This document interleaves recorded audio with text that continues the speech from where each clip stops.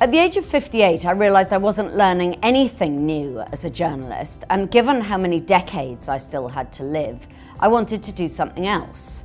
What I really wanted to do was to retrain as a teacher, but there was no one out there who was showing someone like me how to do it. So Lucy and I met to discuss how we could make some way of making it easier for career changers to make this huge decision and become teachers.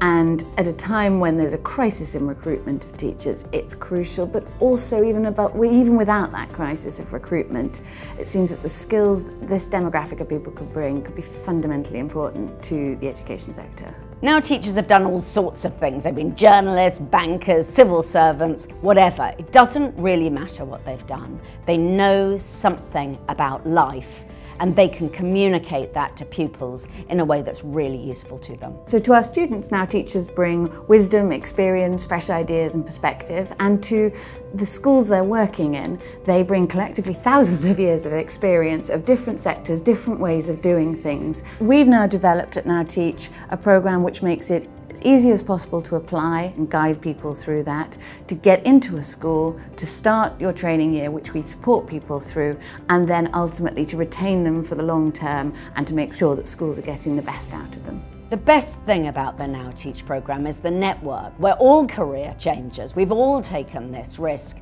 and we all support each other. But what I hope for the future is that it won't be seen so peculiar that somebody of 58 wants to be a teacher.